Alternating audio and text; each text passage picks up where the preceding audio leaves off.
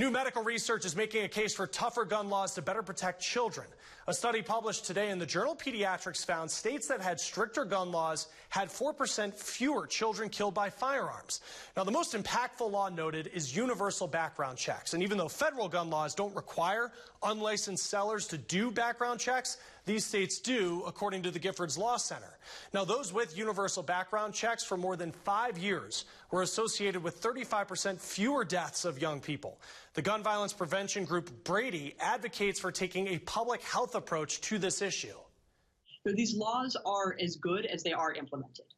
And so we really focus, as well as getting the laws passed, on the implementation, how we are implementing them, how we are educating people about them.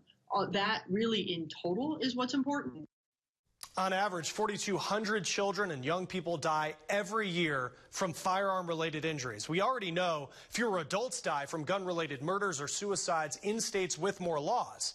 In addition to the universal background checks, legislation was found to make a difference. For example, longer wait periods to get a gun, mandated gun locks, and restrictions on carrying guns in public.